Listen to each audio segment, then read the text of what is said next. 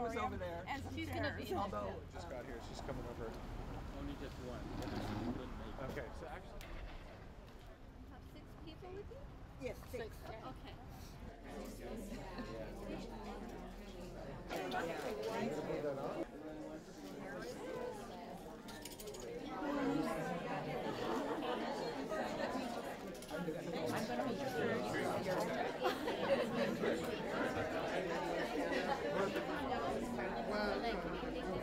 And here we go.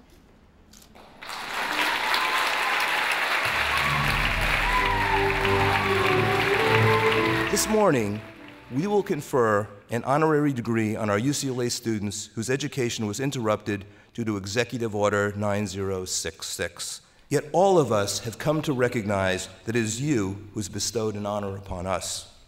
Today, we enjoy living in a diverse society where most people of different ethnicities and sexual orientations are accepted and treated with respect.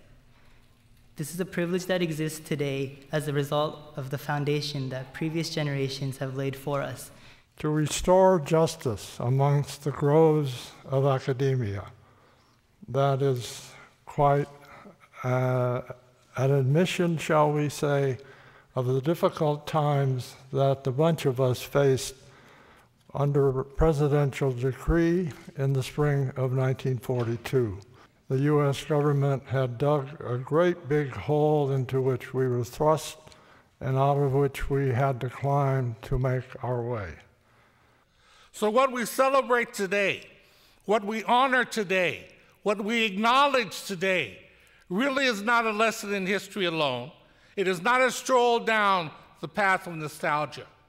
It's a reality that lessons learned must be codified, lessons learned must be embraced, and if not, those problems and those mistakes will be made again. I have before me the names of Japanese American students who were enrolled in UCLA in 1941 to 1942 and who were prevented by Executive Order 9066 from completing their studies. Now, by virtue of the authority vested in me by the Regents of the University of California, I am deeply honored to present all of the candidates herein named and to confer upon them the honorary degree. Now we will present diplomas to our honorary degree recipients. Congratulations.